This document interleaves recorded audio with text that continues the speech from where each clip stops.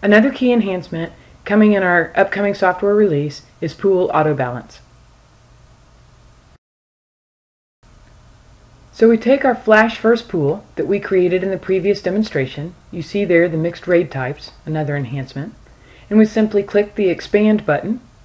We select any number of drives with which we want to expand the pool. In this case, it will be 5 SAS drives, as you see pictured here.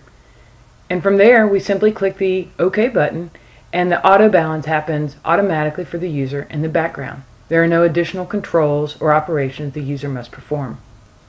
Also, because this is a tiered pool, I get the benefit of auto balance during each relocation. You see that indicated here by the Move Within column listed for each tier of the pool, and also as an aggregate at the pool level.